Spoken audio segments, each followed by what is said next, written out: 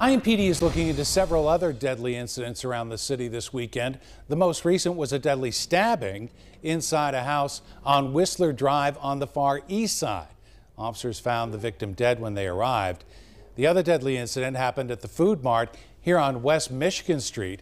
Police found this man in critical condition early Saturday morning.